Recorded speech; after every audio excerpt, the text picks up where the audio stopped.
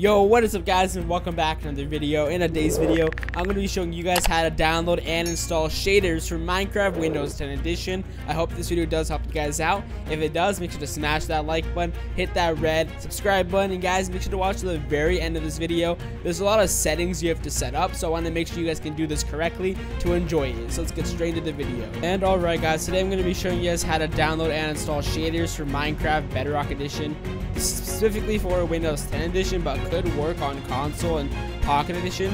Pocket Edition, you gotta like find certain ones and mix with your files if you're on Android.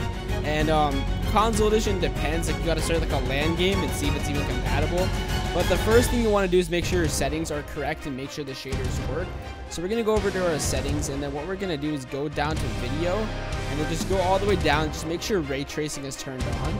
Once that's turned on, like, these shaders will work. If you don't have that setting, then don't worry about it. But for Windows 10 Edition, even if that's turned off, shaders won't work, so just make sure it's turned on.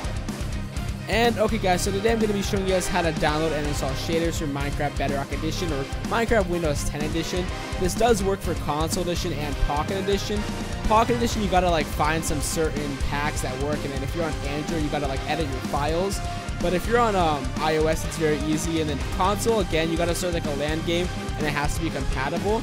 But the first thing you want to do is go over to your settings, go over to video settings, and scroll all the way down, and just make sure ray tracing is turned on.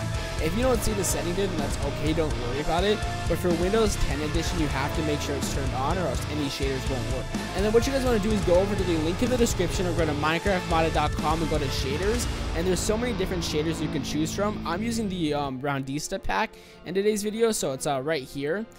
There we go, Roundista. I'm going to show you guys how to safely download it. So you can just scroll through all this. You don't have to read it. Just go all the way down to the download option.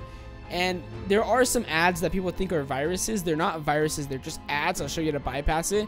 We're going to click on the girl and then just hit free access with ads.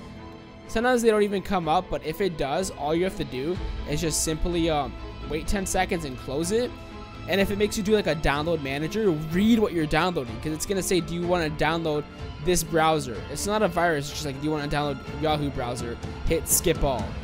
And then we're going to just double click it to open it, and it's going to import it in your game for you. And once it imports it, or I already imported it, you'll go to settings. You'll go all the way down to global resources, go down, and you'll find it in your packs. Just click it and add it, but I already have it turned on, and I'm already in the game, so I can't add it. But that's pretty much it, guys. I hope you guys enjoyed this video on how to download and install shaders for Minecraft Windows 10 Edition. If this video helped you guys out and you did enjoy, make sure to smash that like button, hit that red subscribe button, and I'll catch you guys in another video.